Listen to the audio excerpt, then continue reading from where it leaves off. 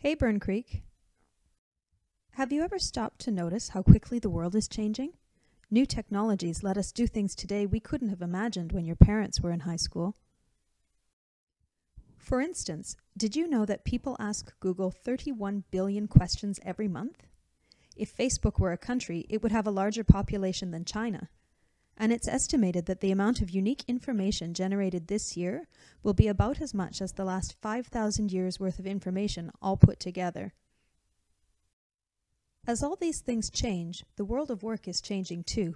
A recent report suggests 85% of the jobs that will exist in 2030 haven't even been invented yet. Workers 11 years from now will be trying to solve problems we don't know are problems yet, with technology that hasn't even been invented. But what does that mean for you? How do you prepare for a career that doesn't exist? Guess what? You're already doing it.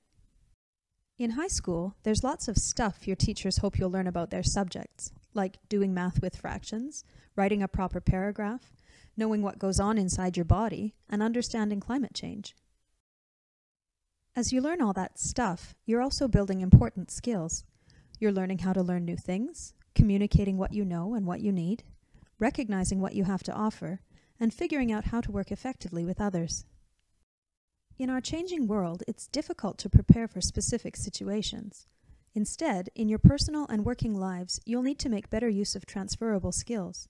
Increasingly, employers look for workers who have a positive attitude and strong work ethic, who build relationships with customers and coworkers, who can communicate effectively, who demonstrate strong teamwork, and who can analyze and solve new problems. Our curriculum calls these transferable skills core competencies, but let's just stick with skills. You build these skills every day over years. They're just as important as the stuff you're learning, but they're really tricky to measure. What's most important is that you understand where you're at, how you've grown, and where you're headed next. Our BC report card asks you to look back over your year and reflect on some highlights, skills you know that you've improved this year. In June, you'll share what you've learned with a teacher in a one-on-one conversation. But what will you talk about? How will you be ready for this? In your classes and through tutorial, we're going to spend some time talking about the 3 skill areas: thinking, communication, and personal social skills.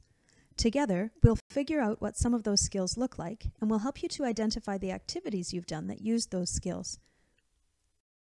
You'll also start to build an online portfolio that you can bring with you to your June interview. You'll add to it every year until you graduate. Your portfolio will help you collect evidence of your growth over time and will support your ongoing reflection.